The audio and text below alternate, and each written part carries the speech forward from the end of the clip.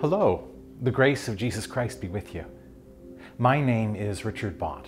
I'm the moderator of the United Church of Canada. The season of Lent begins with an important day, Ash Wednesday. Traditionally, during worship that day, there's a ritual in which a cross is made on the forehead or on the hand out of ash. In the church, we call it the imposition of ashes. When the minister makes the mark of the cross in ash, they often say, "From dust you come, to dust you will return."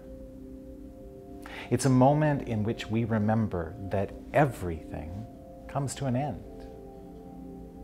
The ash, the cross, these are memento mori, things that we carry to remind us of the reality of death. Not just death in general, but our own individual deaths. Morbid, eh? But strangely, it's not.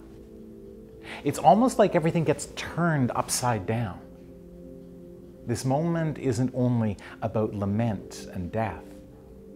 It's about celebrating life, because the two are so deeply intertwined.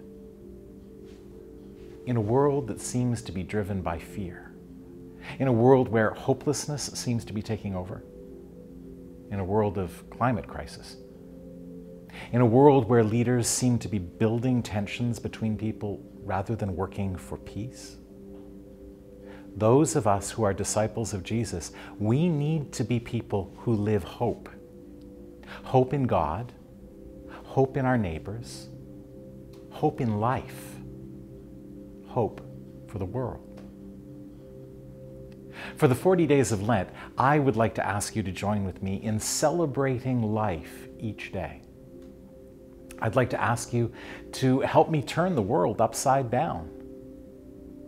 I'd like to ask you to join with other disciples of Jesus in believing in the abundant life that he said he was bringing to all creation, and to be people who live hope in that life everywhere we go. Feel the ash on your forehead or on your hand. And remember not only your death, but remember too all of the life that you are called to live.